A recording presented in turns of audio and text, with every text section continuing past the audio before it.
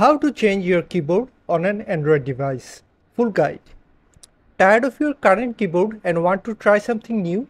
In this video, I will guide you through the steps to change your keyboard on your Android device.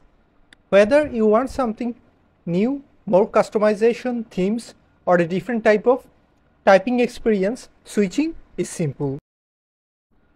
First, go to Settings on your Android phone. Select Additional Settings. Then select Languages and Input, and you will see the option to add or manage keyboards. To add a new keyboard, download a new one like Gboard, SwiftKey, or Grammarly from the Play Store. Once installed, go back to Languages and Input, and then select your new keyboard under Current Keyboard. You can manage between keyboards anytime by tapping the keyboard icon when typing. And that's it. Enjoy your new keyboard, and do not forget to subscribe for more Android tips and tricks, and feel free to ask any questions in the comment section.